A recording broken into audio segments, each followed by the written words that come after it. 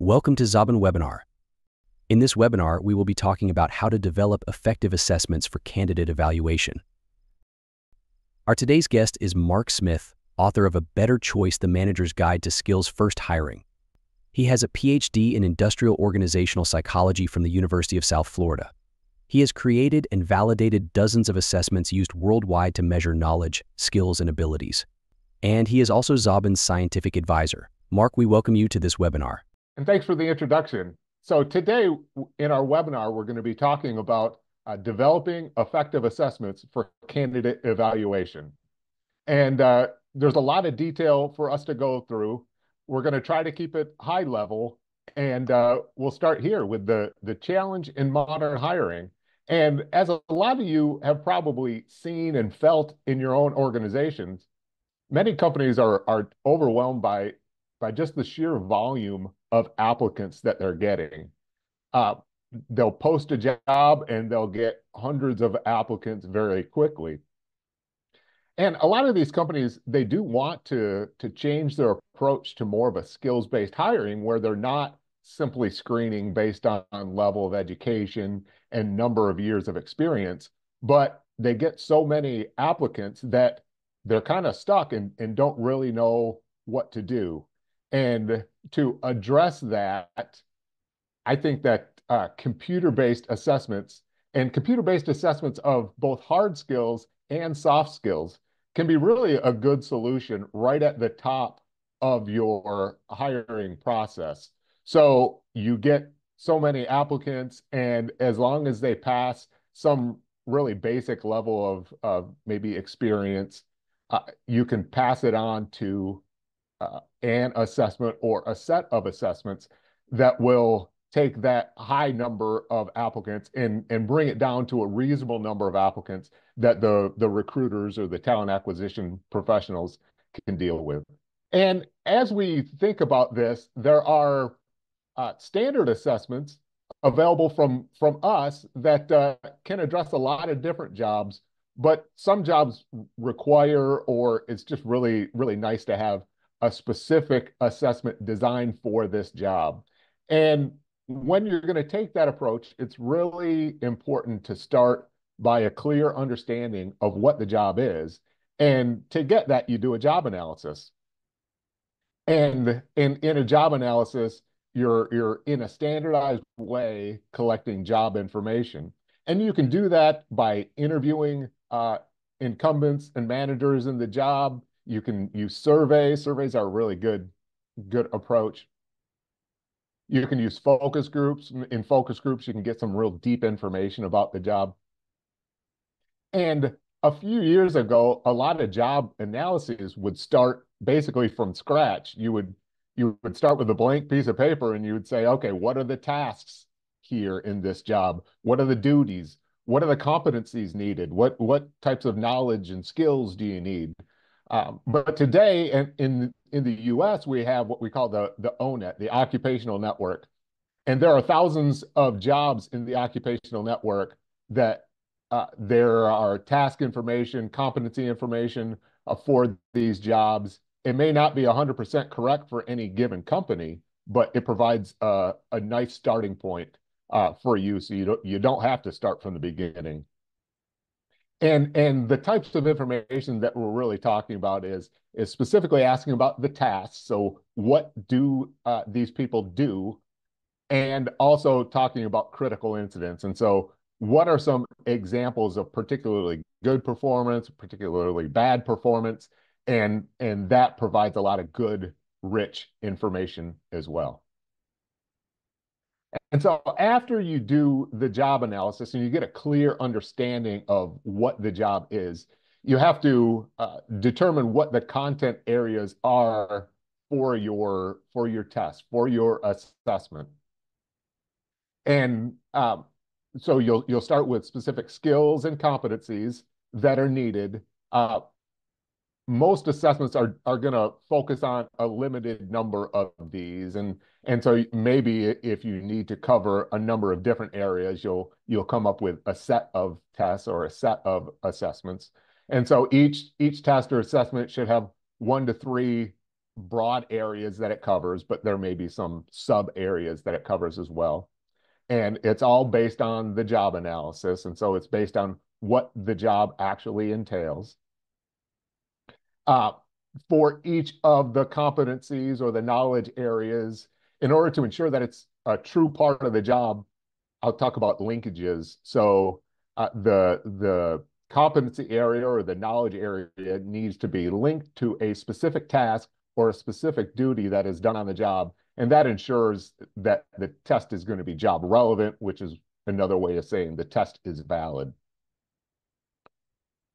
Subject matter experts and stakeholders will be involved in this process of determining the content areas. And then from this, we're going to start what we call our test blueprint, which is determining that the areas that we're covering on the test and maybe the approximate number of items, or at least maybe the percentage of items for the test. And so maybe you'll have three different competencies that you're covering, and then you'll say, okay, each of these competencies will have about a third of the items on the test. And after you've determined what are the areas that should be on the test or on the assessment, then you need to choose a format. And there are a couple of different formats that you might choose from, depending on what you've decided needs to be addressed on the test. You can put together what we'll call a situational judgment test, which will have specific examples of situations that really happen on the job, and then basically a multiple choice, what would you do or what should you do as a result of this. You can have cognitive ability kind of tests, which that may have math involved, or it may involve interpreting a specific passage or a piece of information. A little different type is a personality assessment. And so you may ask about tendencies and preferences on the job and away from the job. It could also be a work simulation kind of thing where you take a little piece of the job and you turn it actually into an assessment itself. So there are a number of different formats that you might choose from. And as you're considering them, you need to also consider just sort of some practical things like how much time are you going to have to administer this thing? What resources might you need in the administration process and in the scoring process in particular? And then whether it's scalable, whether you can give it to hundreds or maybe even thousands of people and score it without any people being involved.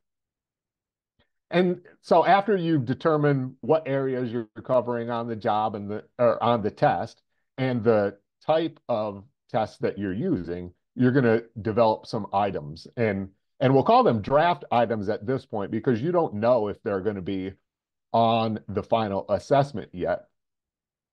So you'll take the content areas that you've already determined, and you'll have different subject matter experts start to write the items based on the format that you're choosing.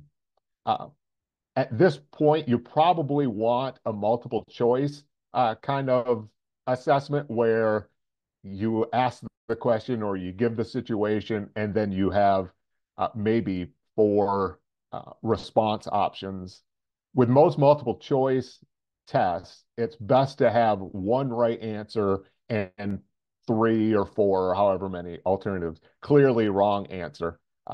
Some of the times we'll see assessments out there where there's one right answer and then there are a couple of partially right answers, and that can be confusing, and you want sort of a clear right and then multiple incorrect answers. You can use open-ended questions.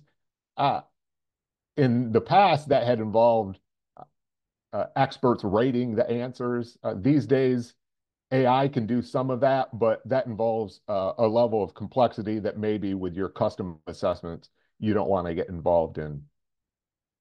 And at this point, it's really important to think about this as a draft set of items.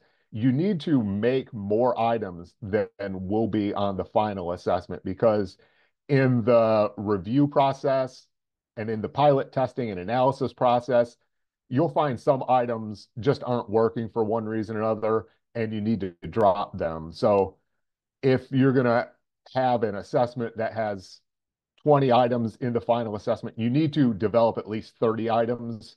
And then in the process of analyzing things, you have some room to drop some of the items. So after you've written your draft set of items, then you need other people to do a review of the items. And I say other people because it's really hard for item writers to impartially review the items that they've written themselves. And so you'll recruit maybe another subject matter expert or a couple of them to review the items. In this process, you're going to want to make sure that people of different backgrounds are reviewing the items just so you're sure that everything is understandable and clear for people from different backgrounds. Um, you might use what we'll call a cognitive interviewing process, which is basically getting people to respond to the items, but speak out loud what they're thinking. And so they'll say, oh, this item means this, and this response option, this is what I'm thinking about. And then you get them to verbalize what they're thinking. That's what we call a cognitive interview. And throughout the review process, you need to make sure that any biased language or sensitive language is flagged and either changed or the item is just re revised or gotten rid of altogether. And so you need multiple perspectives on each of these draft items in the review process, so only the highest quality items get through. And then after you've had the items reviewed, you'll want to pilot test the items. And so with a pilot test, you'll need people who are similar at least to your applicants or your candidates who are going to be taking the final test to go through the test as a participant would, answer the questions, and and then you can do an analysis of the items. So in a good pilot test, you need to make sure that the people they have a reason to try hard. If you have pilot test participants and they don't really care about doing well on the test, some of the times the results really don't represent what the final test would be. So you need to consider the testing conditions. And at this point, you've put your items on the testing platform, our platform maybe that you're going to be using. And once you start collecting data, even from pilot tests, you need to be sure that you're covered uh, from a legal perspective. And so you're using the data correctly, you're storing the data correctly from the GDPR perspective. And it's important to consider at this point, you really don't know how your items are going to perform, how the test is going to perform until you collect the pilot test data. So this is a really important step. And you don't need too many people, but 50 people wouldn't be unreasonable at this point. More is always better. And then after you've collected your pilot test data, now you can do some analysis of those results. And I'll say psychometric evaluation, it doesn't have to be that complicated. So one of the things you're going to look at is each item. Okay, what percentage of the people got the item right versus wrong? So that's what we would call item difficulty. Item discrimination is, okay, if they got an item right, does that correlate with how they did on the other items or on the rest of the items all put together? And that's what we'll call discrimination. So the items from a difficulty perspective, they shouldn't be so difficult that almost nobody gets it right, but they also shouldn't be so easy. If 99% of people get it right, that item is really serving no benefit on the test. So if 90% of the people get it right, sort of that 50 to 90%, that's sort of a good target range. If an item is too difficult, it may mean that it's confusing in some way. And again, if an item is too easy, it's just not helping you in the evaluation process. You might also do what you'll call a factor analysis. That's a little bit more of a complicated analysis, but that looks at whether you should score the overall test as a single thing or if you should have multiple sub-scores of your test. So as we're looking at these things, we're considering test reliability, test validity. We can do some fairness analysis at this point too. So some of these analyses are really straightforward and almost anybody could do it in Excel. Some of them are a bit more complicated and you may need an analyst to take care of them. And then after you've collected your pilot test data and after you've done your analysis, now you're going to finalize your assessment. And as you're finalizing, as I said before, you're going to be dropping some items. And so it is very common to drop 30% of your items, even 50% of your items before you finalize the assessment. And again, it's dropping the items based on the analysis that you did previously. And as you're doing this, you need to be documenting the process in a report so you remember what you did and you can show that you did a high quality custom test development process. And then you need to be sure to document the scoring guidelines. And so how you create your final score.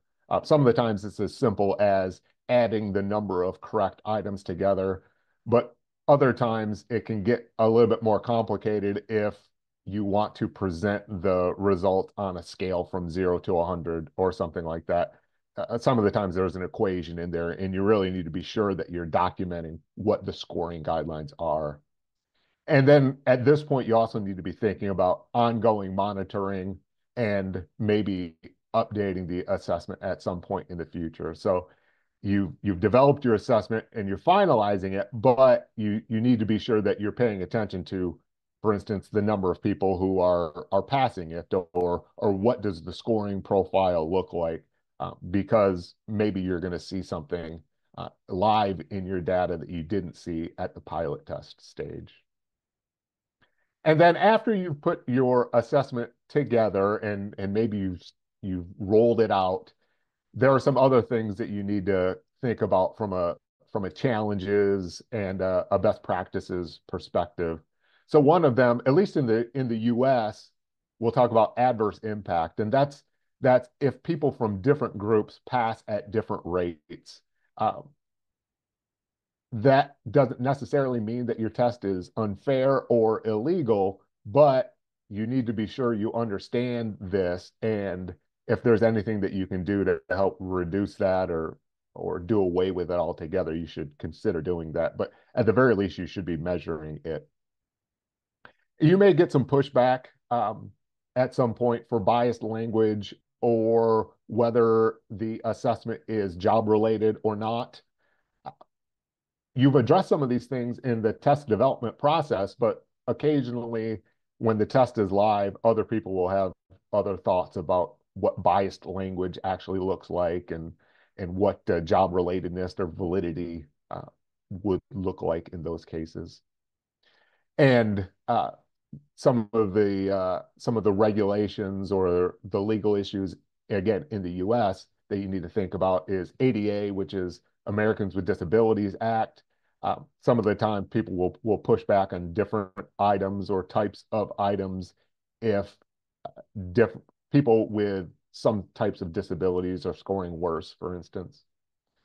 There's the uniform guidelines that you'll need to consider, and that's a broad set of guidelines that are fairly dated at this point, but it's still relevant, and those are the legal issues that you really need to consider.